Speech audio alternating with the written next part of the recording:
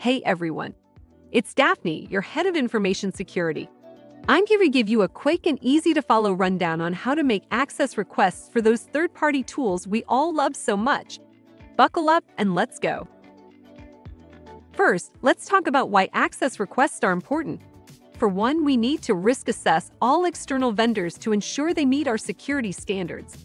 Also, tracking data flow is crucial for maintaining our GDPR compliance. Now, let's dive into the process of actually getting access to your handiwork tools. Step 1.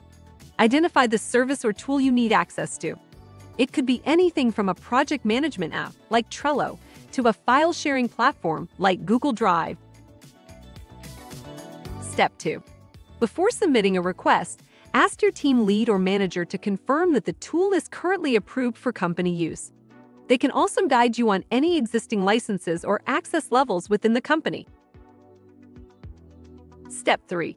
Once you have the green light from your team lead or manager, head over to our internal access request page in our portal.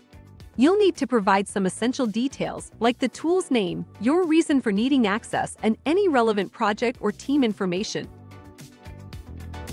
Step 4.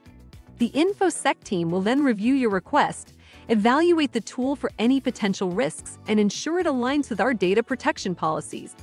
Keep in mind that this process might take a few days, so be patient. Step 5. Once your request is approved, you'll receive a Slack and email notification with instructions on how to access the tool. Make sure to follow these guidelines to keep your account secure and protect our company's data. And that's it.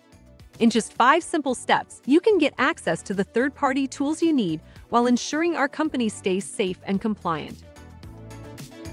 Remember, if you ever have any questions or need assistance with your access request, don't hesitate to reach out to your team lead or our InfoSec team via Slack. We're always here to help. Thanks for watching and stay cyber safe.